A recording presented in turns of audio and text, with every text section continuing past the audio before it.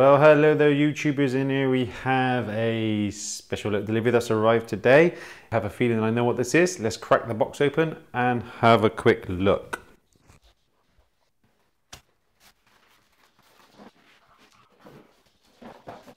Okay, that's everything that's come in the box.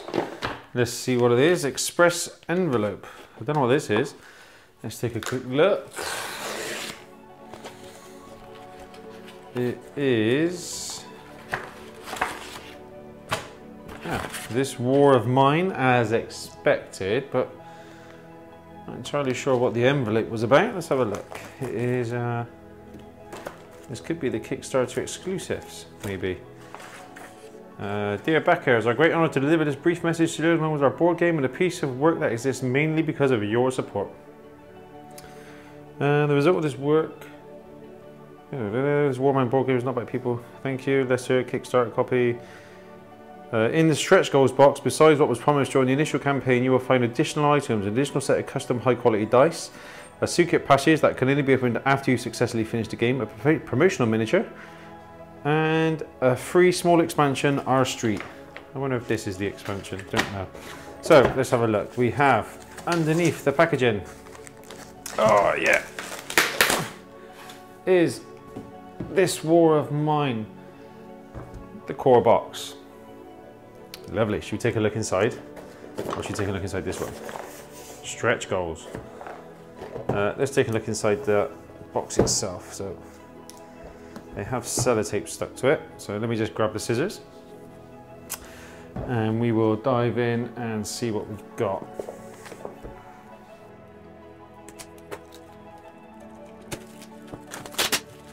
This game, when did it? It was May 2016. This game successfully funded on Kickstarter, so it's literally been a year and now it has arrived. So it's nice artwork, nice vinyl finish with a texture on the actual box itself. The Book of Secrets. We had a lot of Kickstarter updates from the developer. Look at this. I think it's going to be a bit like Choose Your Own Adventure. And there was a lot of updates coming from the developer of the game regarding the progress of this book and things that happen whilst you're on the game itself. I bought this mainly for a solo experience, so I'm hoping that it's going to be worth it. The journal, what's this? During the playthrough after setup, you'll go through a full day and night cycle in 7 phases. You do not know all the rules to begin this experience. Icons, that's all. Let's begin. You'll learn everything else while you're playing the game. So this obviously looks a bit like the, yeah, this is the instructions in order to get you through the game. Save sheet. So they are treating it like, yeah, they're completely treating it like a video game so that you can actually save your progress. Spare bag. Endless night. The last day. This is scenarios. So this is addition. I think this is additional to the actual campaign of the game itself. So these are the cardboard chits, and they look okay. A little bit warped. How thick are they? Yeah, probably 3mm thick, 2 millimeters thick,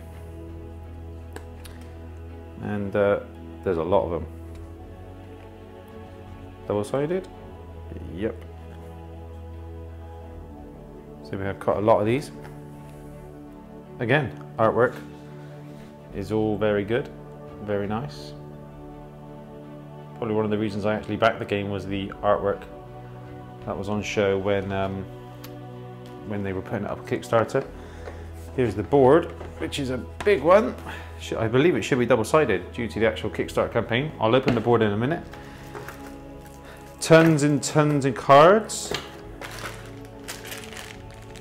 and oh, look at this, it's full of stuff. I love games. I love a game like this. I think this is going to be quite a good one. Here's our custom dice. Help the circle wounded around. So this is obviously the various decks in the actual game itself. The miniatures, let's take a look at the minis. And how good did they come out? Let's have a look. So these must be our survivors. But how do they look? Well, they're okay. Not too detailed, to be honest. They, yeah, not the most detailed miniature in the world. Let's take a look at another one. They are not fantastically detailed. So, as you can see, hang on, let's get some focus on there. They are kind of a bit smooth. So there's no actual high detail on these minis. As you can see, her trousers. So there is some detail, but in my eyes, you know, a high quality miniature, as in Games Workshop or something like that, you would probably get a little bit more detail. But it's a board game mini. It's not they're not massive. They're small, probably the same size as Mansions of Madness, probably around that area. If you take a look at a deck of the cards, black cards, chapter 1. So I have no idea what any of this is. This game was being developed a long time ago, and they were talking about everything that was happening. So let's quickly open a deck of cards just to see what the artwork's like, or if there is artwork, or what the quality is like. So here's our first deck. What are these? These are just fillers. And so the card quality is it's okay. Not a vinyl finish, just a shiny finish. But the actual artwork on the cards. So this is the actual, yeah, from the game itself. These are the survivors. Private. I don't know what private means. Maybe we shouldn't look at them. Reality impact. Yeah, so the quality of the cards is good. Graphic design is good. Yeah, quite liking the look of that. I would imagine this is actually right the way through the entire set. It's going to have good graphic design, and it looks like we're getting quite a lot of quality delivered for the game. This is these obviously denote things going on. Metal. Don't know what that denotes. Copper or something. These are plastic, so cogs, a bit like Mechs vs Minions. It's quite nice. And glass beads. I like games with glass beads. A bit like viticulture and things like that. So while we're here, let's take a look at this board, shall we? And let's open it up and see what we've got. So it is double-sided and it is huge. Wow, big board. And there we have it.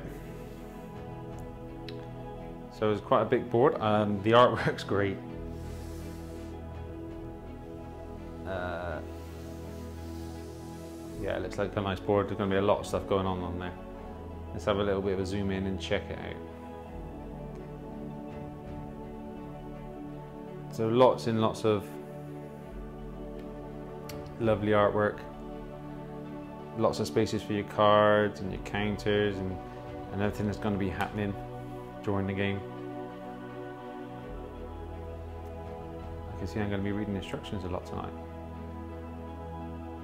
To be honest, I have totally forgotten the rules of the game and all that sort of stuff because it was done during the Kickstarter. What's on the other side? This is double-sided. So this is probably the board. Yeah, I think this is the... Is this the side the same as the game? Looks similar to the game. I think the game's got the cellar and stuff like that down here. This is the exploration slot. Obviously trying to get the game onto a game board is a bit difficult. A video game onto a game board, but again, loads of stuff going on. Loads of spaces for all the cards and things that happen during the game. So it's going to be interesting. Should we take a look at the Kickstarter extras? Let's have a quick look in that box. Kickstarter extras. Right, okay. So that was first thing we'll dive into is the giant mini from the Kickstarter extras. And there it is again. So it's okay. And the sculpt is okay. You know, we got some definition on the feathers and things like that. But like this area just looks fairly basic. What are the guns like there? Yeah, fairly basic. As you can see, it's just a general shape of a gun. It's not actually got anything other. So the sculpts are basic, you know. But again, they probably don't do much to the game anyway. You probably play without them. So I think I might paint this one up. The statue, war damaged, war torn. That's bullets, isn't it? That's a row of bullets there, so they don't look too massively detailed. And the boxes, again, not massively detailed. You know, you get better detail than this on a lot of cool minifigures. But again, is there? It's done. Comes with it. What are these? These are the soldiers and things like that. Additional minis that came with it, wasn't it? So there were soldier minis and all sorts of stuff that were unlocked during the campaign. And here they are. Yep, same as the other standards. Not super high quality, but not super rubbish quality. They're made of a good resin by the looks of it. They're not particularly bendy. And mold lines, mold lines are minimal, so it's not the end of the world. What else do we get? Some custom additional dice. What are these? Okay, they're very light. Well, they feel light in the hand for some reason. Yeah, they do feel light. But I don't know. These are a set of custom dice that comes for the Kickstarters. We also have Lords of Hellas. What's this? Enter the Dark Ages of Greece ruled by gods. Oh, this is, I think this is their Kickstarter they've done recently. I'm pretty sure this Kickstarter is finished. What have they sent me? They've sent me another mini. Dear backer, we would like to invite you to take part in an exciting new Kickstarter campaign, Lords of Hellas. Now, has this campaign run already? I'm not sure. This can put a territory control. I'll check it out and I'll put some notes on the screen to see if this one's actually, if this campaign has happened already. But they've sent me a mini on a, what's the base all like? I'm not entirely sure. Does he stand up? Nope. Does he stand? Nope. So well, I don't know what the base is all about because he didn't actually stand up on that. It's a Minotaur by the looks of it, with a chainsaw axe. Looks like it's got a motor on it, a bit 40k-ish. But this miniature is a lot better than that miniature. So maybe Lords of Hellas or whatever it's called is actually a miniature game, but you can actually see the difference in the level of detail on the sculpts is quite a lot. So maybe it is, maybe this one is designed to actually be a miniatures game rather than a board game with miniatures bundled on. But yeah, there's a lot more going on this mini than there is on this one. So that's just the, you know, the standard, but hell, who knows what that is? No idea. What's this? Stuff of Nightmares. Play at the beginning of the Night Raid phase. That must be another expansion, is it? And what's this? Goat specials. So these are the expansions, I think, because I think there was 3 or 4 expansions completed during the parade, during the actual campaign, and the expansions were things like, you know, the children of this war of mine and stuff like that. And it's probably just a new deck, is it? Let's have a look. What's this one? Because they showed artwork, but the artwork was not actually for the game. They showed artwork for a box, but you didn't actually get the box.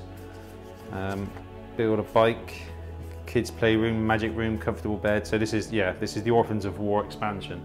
So the expansion itself is just a deck of cards that you can actually play with, and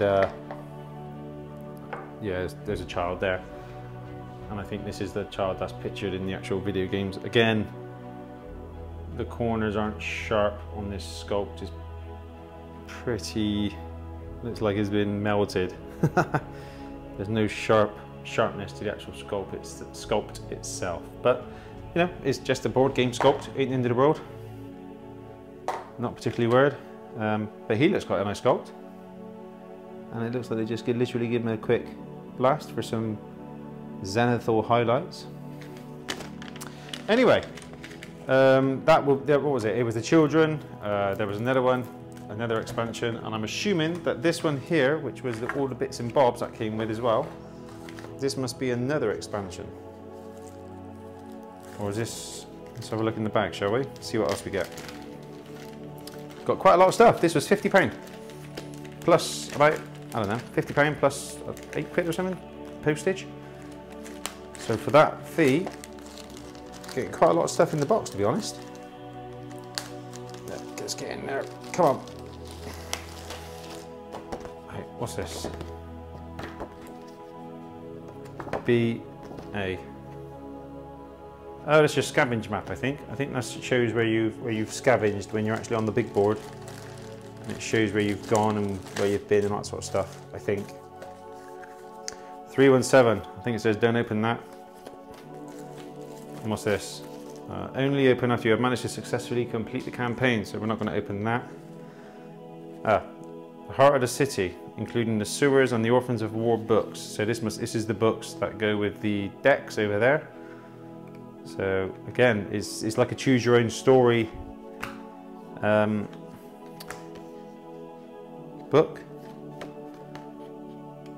That's just a sticker, a piece of card.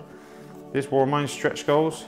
So here we go. This is telling us all about the stretch goals and stuff like that. So this is it. This is the entire stuff for Field. Oh, it's the sewers. That's the sewers add-on. Okay. I am going to have a lot of reading to do tonight because, to be honest, there was a lot of stuff included in this Kickstarter, and yes, it's pretty good. Quite like it, actually. If you don't know what a choose your own adventure book is, wait there. A choose your own adventure book was, this was my first one when I read in about, I must have been around in 1984 when I was a kid. And this is Freeway Fighter, and I absolutely loved it. It's by Ian Livingstone.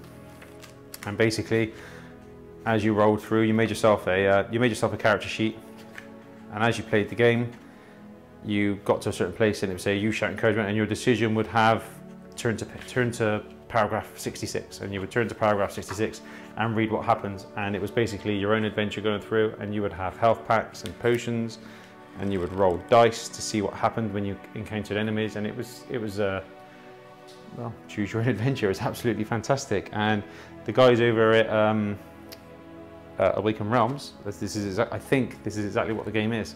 So the decisions you make send you to different parts of the book, and you read your story as you go. The only problem with that is when I was a kid, I seem to remember that when I was reading the book and playing the games included in the book, it would say turn to paragraph 66, and because you died so many times, or 66 had happened so often, you kind of got a bit bored and you said, "Ah, sod it, I'm dead," and you would just give up and not bother. And I could see that happening with this. I don't know how many. They said they put in so many different story segments that it might be difficult to do because there is a lot in there.